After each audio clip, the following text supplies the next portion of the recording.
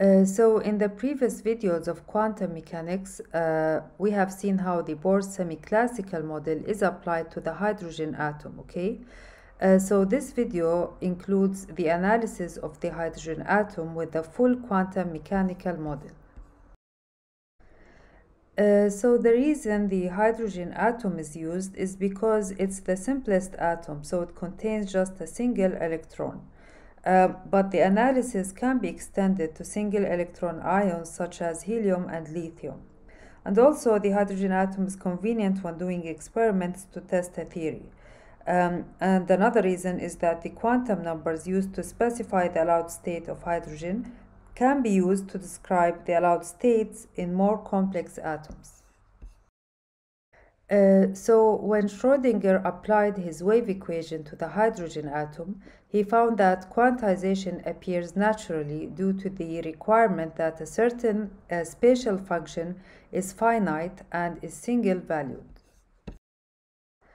So in the previous video of quantum mechanics, we have seen how the Bohr model overcame the problem in Rutherford model of electrons falling into the nucleus and emitting a continuous spectrum of radiation.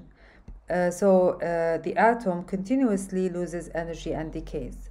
So Bohr solved this by applying Planck's ideas of quantized energy levels to the electrons in the atom. And he showed that the electrons in the atom are generally confined to stable orbits, non-radiating orbits, known as stationary states.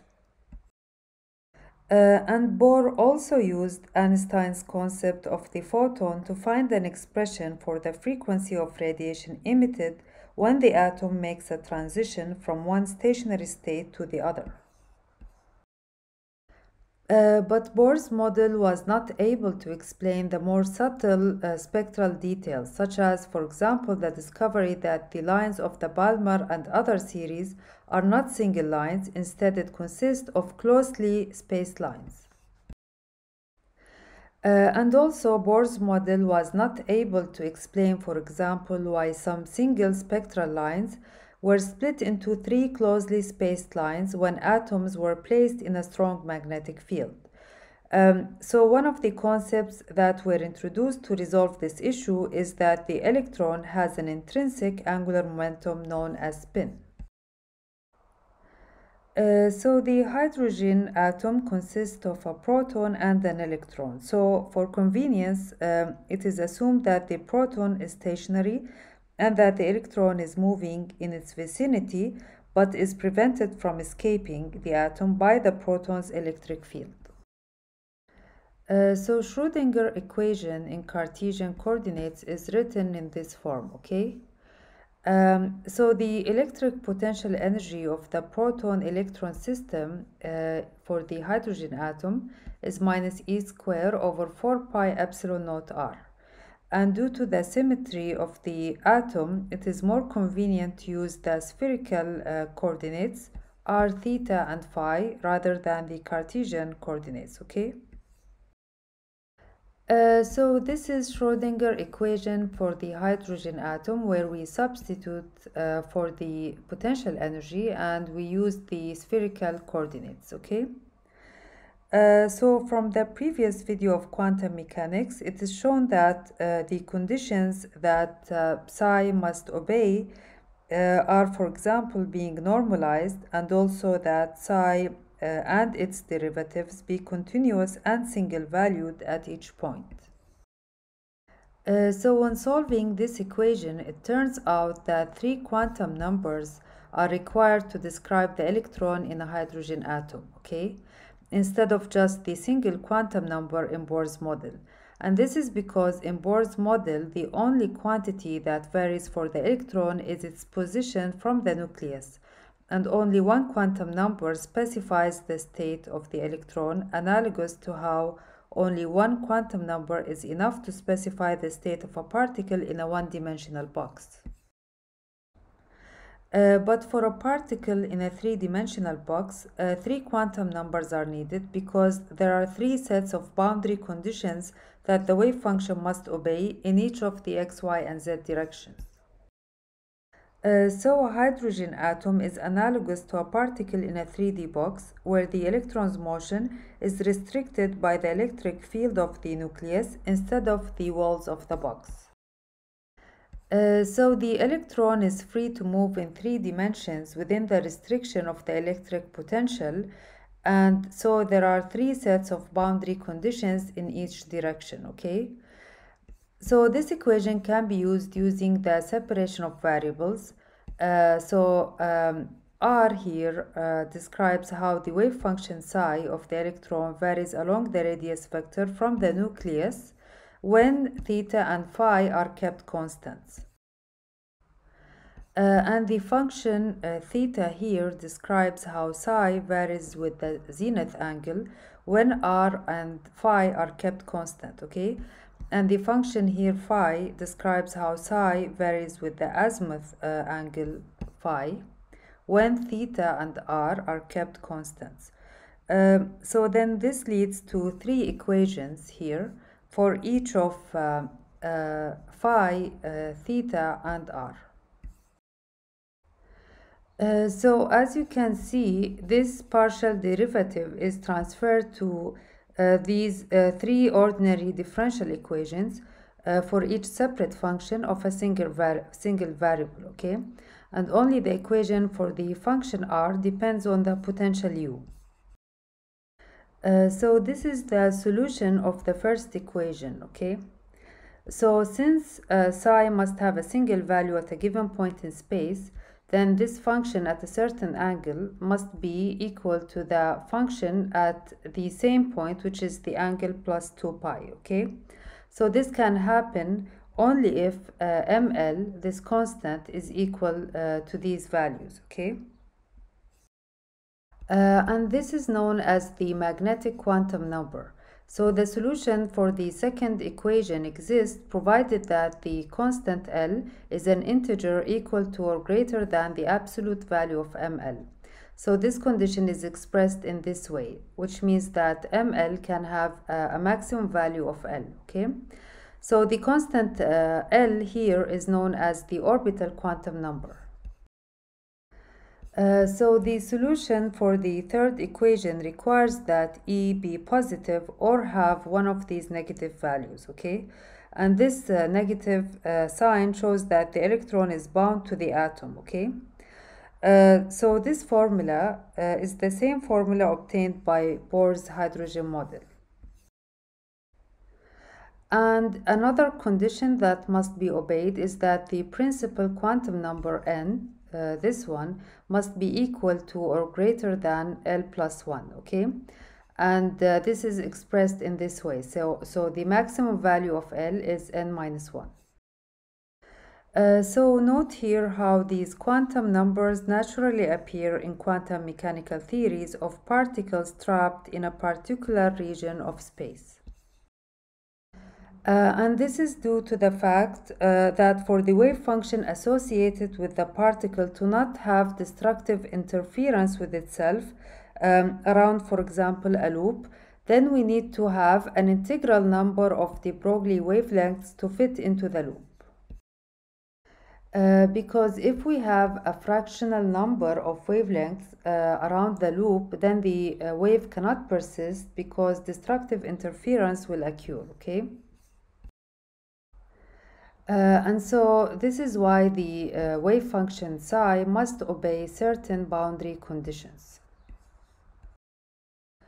So knowing now the quantum numbers, the equation for psi can be written in this way.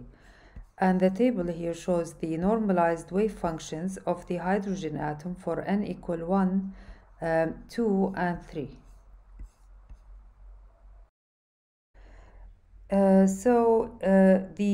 In the quantum theory of the hydrogen atom, the electron energy may have any positive value corresponding to an ionized atom, okay?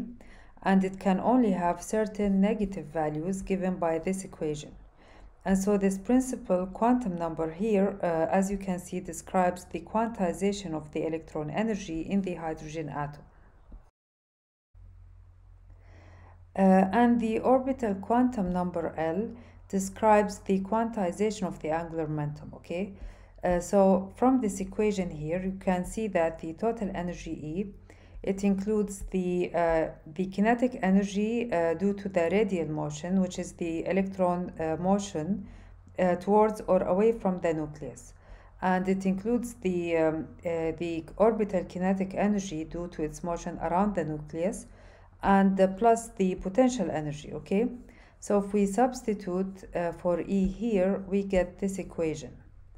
Since this is the equation that depends on a single variable, which is r, this means that the last two terms here, they cancel each other out. So we equate them, and we know that the orbital kinetic energy is half mv orbital square, and it is related to the angular momentum as L equal mv orbital r. So it means it is equal to L square over 2m r square. So we equate these two, and this shows that the angular momentum is quantized. So this shows that the electron can have only these particular angular momenta, okay? And so like the total energy, the angular momentum of the electron is both quantized and conserved, okay? And the macroscopic motion, such as, for example, planetary motion, in which the angular momentum is conserved, the quantum number describing the angular momentum is so large that the separation between the discrete angular momentum states cannot be observed. Also, the states are specified as letters according to this scheme, okay? So as you can see that an S state has no angular momentum, and a P state where L is equal to 1 has an angular momentum of square root of 2h bar. And the D state has an angular momentum of square root of 6h bar, and so on, okay? And also to specify a certain atomic electron state, the total quantum number is combined with the letter that specifies the orbital angular momentum in this way, okay? So for n is equal to 1, we have just the 1s state. For n equal to 2, we have 2s and 2p, and so on. So the orbital quantum number L determines the magnitude L of the vector L, the electron's angular momentum vector L, okay? And from mechanics, we know that L is perpendicular to the plane in which the rotational motion takes place, and its sense is given by the right-hand rule, as in this figure. So the electron revolves around the nucleus in this tiny current loop, so it generates its own magnetic field due to this motion, okay, like that of a magnetic dipole. And so an atomic electron that has angular momentum will interact with an external magnetic field B. So the magnetic quantum number ML specifies the direction of L by determining the component of L in the magnetic field direction. So that component is Lz. So we assume that the direction of the external magnetic field is along the z direction.